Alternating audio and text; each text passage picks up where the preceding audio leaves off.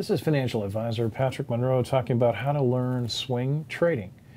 Swing trading is a form of trading that is more short-term. It's not long-term investing. It's not day trading, but rather it is on a monthly basis or weekly basis, looking at how the trades on stock move on that time frame. A swing trader will place a position and watch it, like I say, on a weekly basis, sometimes on a monthly basis, but it's in that intermediate mode that they will either leave a position and exit with a profit, or in fact take their lumps, and if they have made the wrong decision on the velocity of a stock, they will lose the trade.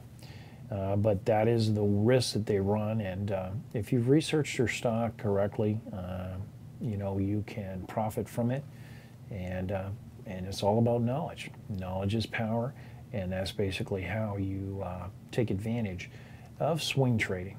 If you look at day trading, though, it's a much more volatile situation on a shorter time frame.